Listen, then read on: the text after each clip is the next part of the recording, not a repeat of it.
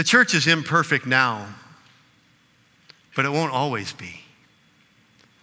The day is coming when the church will be spotless, wrinkle-free, perfectly blameless, and glorious.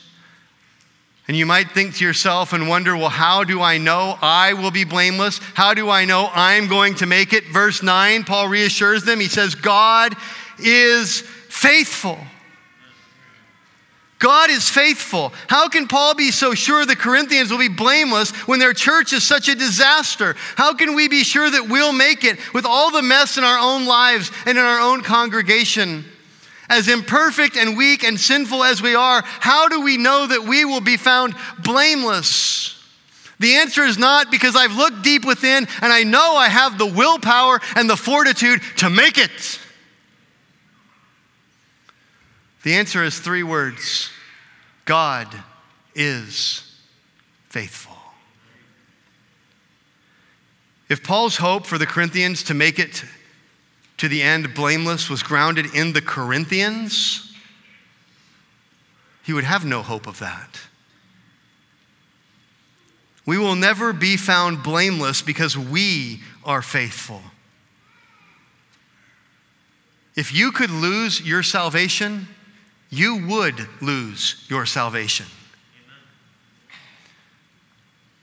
We will be found blameless only because God is faithful. You see, our hope of final salvation at the end is not in our works. It is in God's work through Christ for us. And it's not grounded in our faithfulness. It's grounded in God's faithfulness.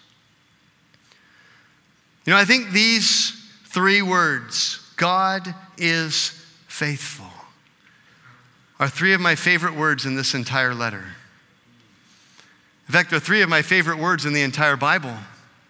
Because no matter what is going on in my life, no matter how difficult a circumstance may be, no matter how viciously Satan accuses me and attacks me and tells me what a miserable sinner I am, I can hear all of that and answer back with 1 Corinthians 1:9. That may be true, but God is faithful.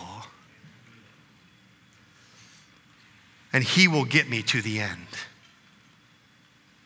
He gave you his grace through the gospel in verse 4, and he's not going to quit on you now or in the future because his faithfulness extends to eternity. As we read in Psalm 36 this morning, his faithfulness stretches to the skies, which is just a Hebrew metaphor for saying his faithfulness is infinite. It has no end. It keeps going and going and going and going through all eternity.